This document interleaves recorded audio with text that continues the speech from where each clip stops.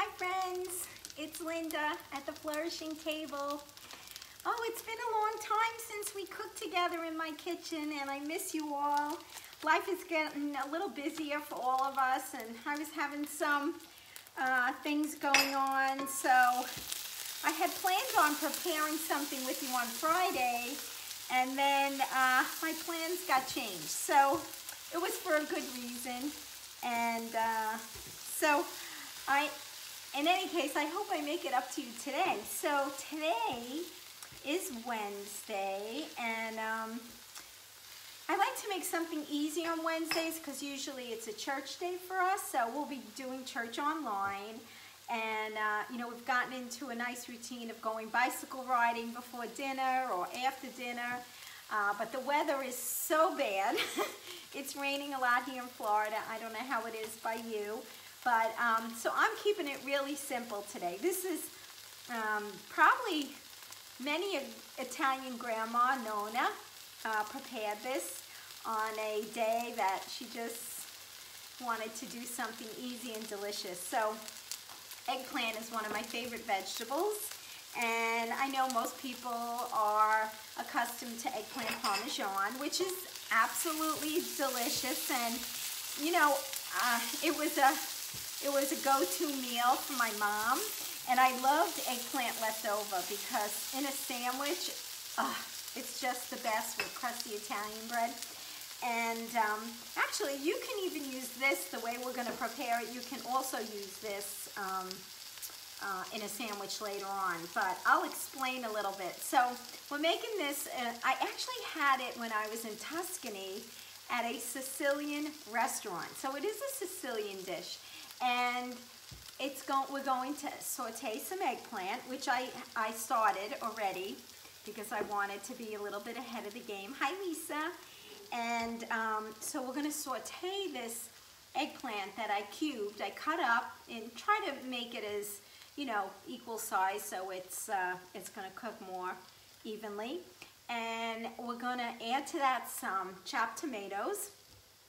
Now, as far as tomatoes go, I use all different kinds depending on my mood and what I have in the house. So I'm trying to use up as much of my pantry goods as I have because I'll be heading to the mountains very soon, and I look forward to cooking there with you. So anyway, I always have a can of whole peeled Italian imported tomatoes.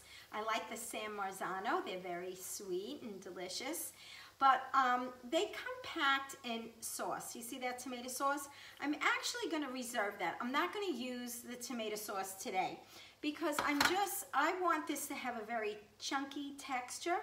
So what I did was I sauteed again my eggplant. I'm going to season it with garlic powder, and the reason I'm doing that is because if I was to cook this in the garlic would get very brown and bitter by the time the eggplant was cooked. So eggplant is a peculiar little vegetable, and you have to kind of brown it slowly, and you're going to add a little oil at a time because it's almost like a sponge and it soaks up the oil. And sometimes, if again you don't have that right ratio of oil and the vegetable, it's not going to saute evenly, and we want it to get a nice golden brown. We want it to bring all the colors, all the flavors by caramelizing it. So instead of using whole garlic crushed or sliced, I'm using garlic powder because that assures me to get the flavor of the garlic, not garlic salt, garlic powder, without getting any of the burnt residue, which, like I said, because eggplant takes a long time to cook down, your garlic would probably be burned by the time you actually got it to the right color. I forgot my salt. Hold on a second. So we're going to season this with salt.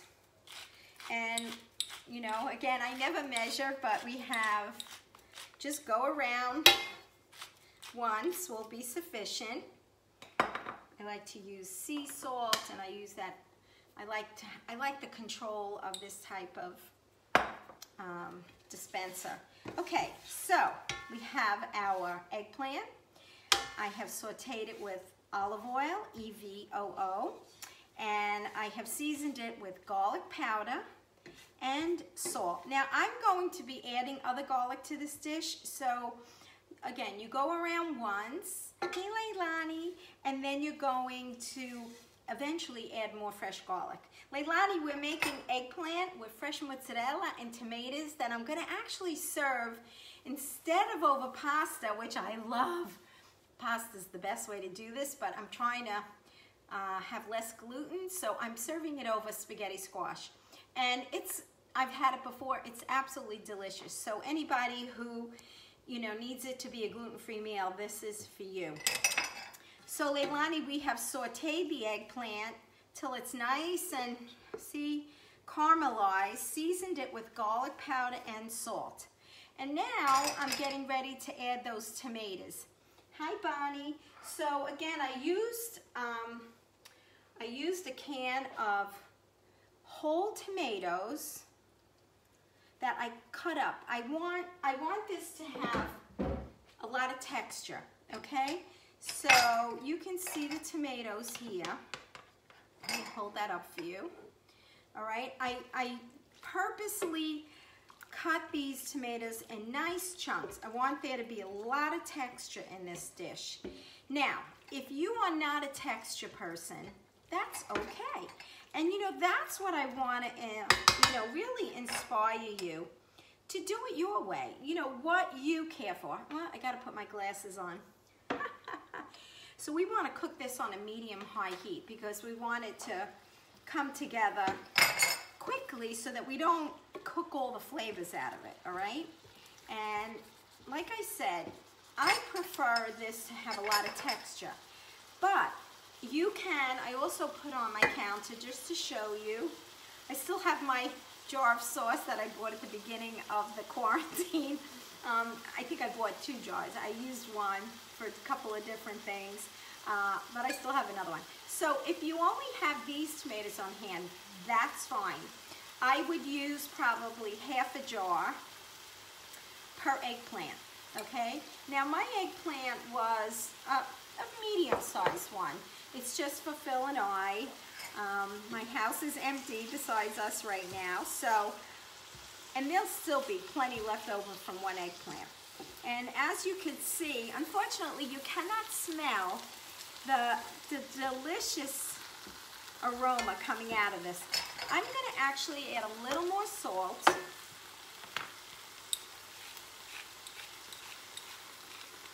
Because I added the tomatoes. Now, I am going to use a little more olive oil in this, okay? This is not going to be a heavy sauce, it's going to be a light sauce. And I am actually going to put, I kind of did this a little out of step. I'm going to put about a heavy teaspoon of crushed garlic that I pureed, you know, my famous garlic puree. I should have actually did that before I put my tomatoes in, but I'm so excited to see you. I got a little bit zealous, a little overexcited. I want that garlic to brown a little bit, so I kind of put it in an area in the middle where it still has an opportunity to get caramelized. Again, you can use garlic powder for this whole dish. You don't have to use fresh garlic if you don't have it, but you definitely want a nice, rich flavor of garlic, but not to the point where it's, you know, overpowering the meal, the dish. The other ingredient that we're going to put in here, you're not going to even believe how simple this is. So you saw, I started off with that sauteed eggplant. I had seasoned it with garlic powder and salt. Then I added the tomatoes, which I should have first sauteed more garlic in there, fresh garlic, but I made a mistake. So I added my fresh garlic to this mixture, and I'm going to saute it until it really comes together. Hi! The camera is a little, the way I have it set up, it's a little far from me, so. Hello, Graziella. So I see how I have that cooking now. It's just coming together beautifully. Now, if you need a little extra flavor here, if you want, again, a little more depth, you can use my favorite chicken better than bouillon. You can add, if you want to thin out this gravy a little bit, make it a little lighter, you can put a half a cup of water with a teaspoon, a little less than a teaspoon of the bouillon. That bouillon is real salty. So as you can see, this is really coming together nice. Now, I have some chopped parsley from my garden. I'm still inundated with Italian parsley. My basil, on the other hand, is very weary because as the summer heats up here in Florida, the basil starts to fade. So I just have a little bit here that I'm going to sprinkle around in nice chunks. I don't want it real. I don't like my basil small. I want to know it's there. I don't know how you feel about basil, but I absolutely love it. And it really changes the aroma of any dish. Basil has a big personality, and I love it. So while this is simmering, and I'm going to decide again with this, I think I'm going to put, I want you to take a good look at this. This is the consistency that we want. Now, we're going to be putting this over, like I said, spaghetti squash. So spaghetti squash is another fun little vegetable that what I did was, so picture two halves. These were the smallest spaghetti squash I ever cooked. And I just put them in the oven really for half an hour. Now, if you have a normal size spaghetti squash, you'd probably cook it at least 45 minutes. But what I do is it's like a pumpkin. So you want to cut it in half. And they're really tough to cut. So make sure you have your knife pointed away from you on a good cutting board that's not going to slip and slide. So you cut this squash in half, and you're going to see it looks just like a pumpkin on the inside. And I'll post some pictures that I took while I was preparing it. And then you're going to scoop out with a spoon. You're going to scoop out all the seeds just like you would a pumpkin, exact same way. Then I put it on a cookie sheet with the other halves, and I drizzle it with some olive oil, salt, seasoned with salt and garlic powder. So that, you know, they really don't have a tremendous amount of flavor, so we want to kind of start to build the flavor at that point of roasting it. So it really, you know, comes into itself. Okay, so now we have our little spaghetti squash that has been roasted, like I said, maybe 20 minutes, 30 minutes. And now I'm going to start to build my spaghetti. Can you see how easy that all comes together? It's really quite amazing. Okay, and it looks, it looks just like spaghetti. So what I did was, like I said, I'm trying to stay away from the gluten right now. So I'm figuring one of those size spaghetti squashes, one for me and one for Phil.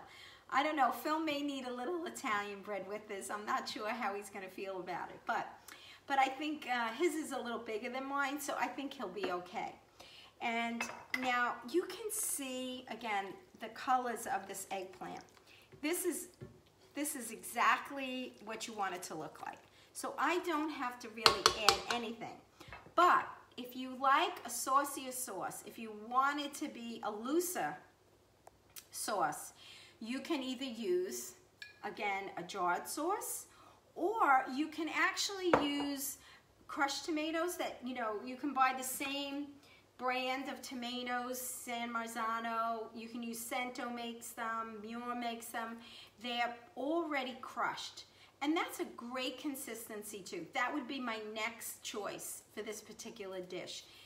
The other, my favorite way to do this is when I'm in the mountains of North Carolina. I have an incredible community garden, and we get our fill of heirloom tomatoes. So in August, I'll probably be preparing this from my kitchen in North Carolina with those tomatoes. And what I do is I just chop them, very coarse chop, right off the vine, and I saute them. You don't have to take the skins off. Oh, by the way, I did not take the skin off this eggplant. You don't have to do that. I have to talk to you about eggplant. Wait 1 second. Let me finish this thought before I spider web. So those heirloom tomatoes, I just cut up in nice coarse chop. I like bite-sized pieces, you know. I don't want to be cutting while I'm eating. And I would saute it just right off the vine with the garlic and the olive oil, and then add my eggplants. And I actually get the most amazing eggplants in North Carolina also. Now, let me tell you something about eggplants. It's quite interesting. I bet you don't know this fun fact. Eggplants are, there's boys and there's girl eggplants.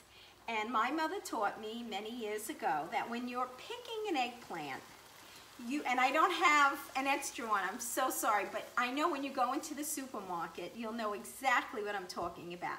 So you have the top of the eggplant where the stem is, right? You're gonna flip that eggplant and you're gonna look at its bottom. And on the bottom, it's either gonna have a round belly button, my mommy would call it, or it's gonna be an oblong shape. So which one do you think is the girl and which one do you think is the boy? Well, the theory is that the girl eggplants are gonna have a lot more seeds. Doesn't that make sense? So the boys barely have any seeds. They're the better choice, if you have a choice. I did not have a choice with these eggplants. There were only female eggplants. So the bottom, when I flipped it, was a little round belly button. The male's is more of an oblong shape. So, just so you know, if you have a choice, pick the boy eggplant. That's one fun fact. Now, the eggplants, depending on the variety, because you know, eggplants come in so many different varieties now. In North Carolina, and some of you have looked on my Bella page, I have these extraordinary white and purple eggplants. They look like they're paintbrush. They're beautiful.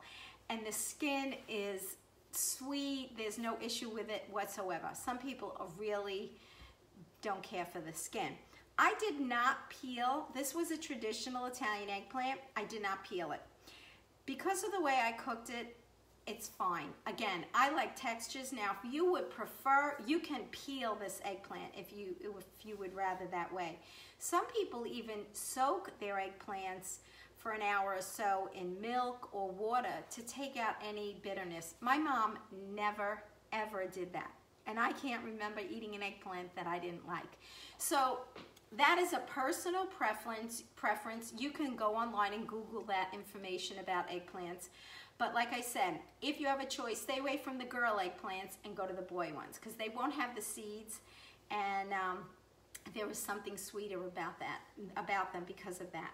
Okay, so what my next intention is, I'm going to, my husband's not home yet, we're going to be eating when he gets in, but I would be serving it, and I'll make you a setup here, okay? So I have my spaghetti squash.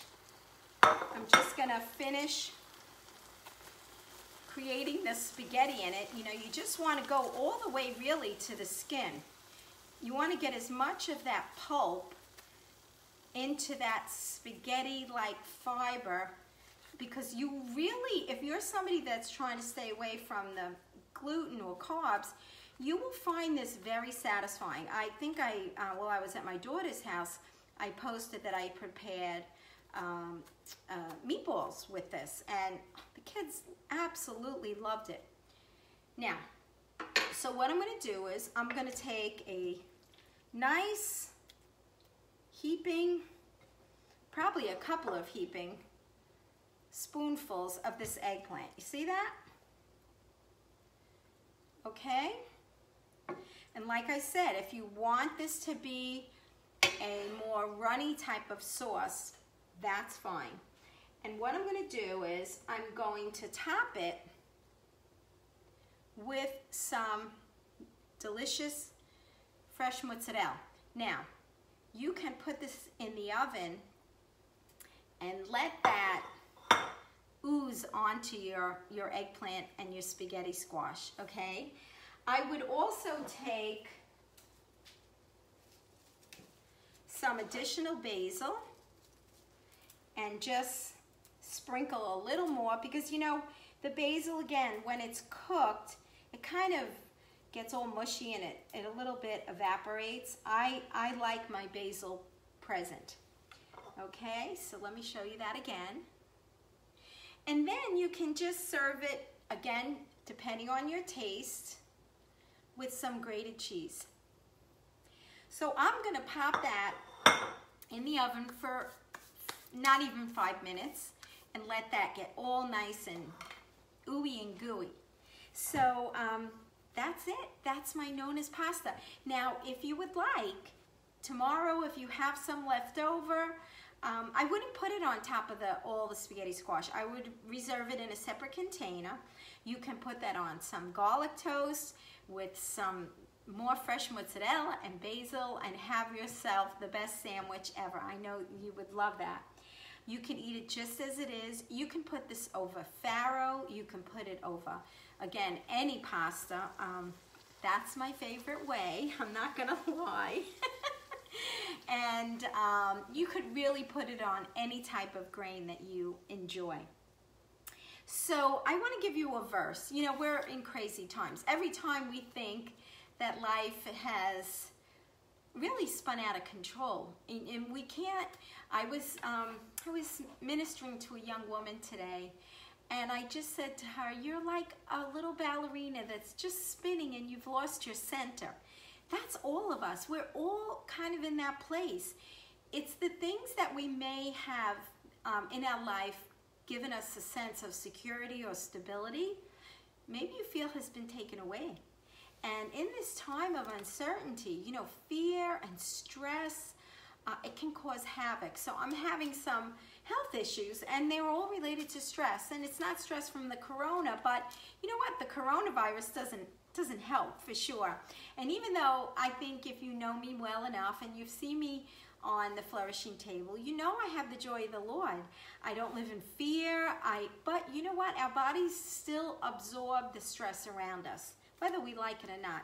And we can pray against that and stand firm on God's protection and allow Him to be our refuge in times of trouble. And that will bring us back to stability, even if we have those moments of, you know, high emotion, or maybe even doubt. Maybe you're doubting the presence of God when we see so much hate and violence. I was reading in the Gospels today, and you know, it says actually in Luke chapter 21, it says that in the last days, families will turn on each other. And you know what? I've experienced that. There are difference of opinions. We have a perspective that not everybody shares. That's really hard when you love these people, but yet we're not maybe like-minded. And we have to stop trying to convince people that they need to agree or believe what we believe. It's not going to happen. The Lord, the Holy Spirit, is the only one that can convict us. We can pray for those we love that don't get it or don't maybe. And Lord, if I'm wrong, I'm not perfect, but then show me I'm wrong. Convince me. Confirm that my perspective needs to be adjusted. You know, God does that. He's, you know, just because we love Jesus doesn't mean we have it all right all the time. So be honest, be humble, be moldable, be teachable. But again, understand that in these times, there will be confusion. There will be, you know, there's this upside down. What God values and what the world values is not the same. It's not the same. And we have to kind of understand that we're pilgrims that are on a journey. This is not our home. And if you're feeling a bit overwhelmed by that what is happening in this world, has everybody lost their mind? They've lost their center, or maybe they never had one. I feel that a lot of the violence and the hate is really driven by people who do not have a center in Christ. They have maybe lived apart from God for so long, or maybe they're so wounded and hurt by their circumstances that they have been blinded. You know, the enemy deceives those who are not walking with Christ. And you know, we know what that looks like. If you're saved, if you know Jesus, you know there were times in your life where you were blind. You did not see. That's that beautiful. I was once blind and now I see. So we can never judge someone because they don't believe the way we believe. We have to pray for them. But we also need to guard our hearts and our minds, because conflict will make us sick. So we have to be really intentional about guarding our hearts and maybe keeping a distance from some people that are very toxic or maybe very hateful or even maybe very fearful, because fear is contagious. That's why we're seeing such chaos from the COVID now multiplied by hate and anger. And again, God's people should be united in what He loves. We should be united in Him. He is not a divided house. He says that any home divided will fall. Our nation is very divided now. And we have to continue to pray and believe that God, although He's allowing our lives to be disrupted, He still has authority over this. He can step in at any moment and say, enough is enough. But for whatever reason, He is humbling our nation, and we need to pause and understand that He still is present. He still loves us. So this is the verse that I was praying. What can I give you to encourage you? What can I give you to encourage me? Because we're all in this together. So it is John chapter 16, verse 33. In this world there will be trouble, but take heart, my sweet friends. I, Jesus, have overcome the world, and you will too. So we have hope in the Lord. He is an anchor to our soul. He is our center when things around us are unstable. So I pray that you will enjoy a delicious meal of eggplant with fresh mozzarella over spaghetti, squash, and tomatoes, some fresh basil and grated cheese. And you will maybe find just rest for your soul in that moment. Not that food is supposed to be what brings us peace. That's Jesus. He is our peace and our joy and our comfort. But food is a way to just kind of take a break from what's around us and have fellowship with someone you love. So I hope you are well. I pray that you are safe and healthy, and try to limit the outside chaos from your sanctuary, your home. God bless you. Love you all.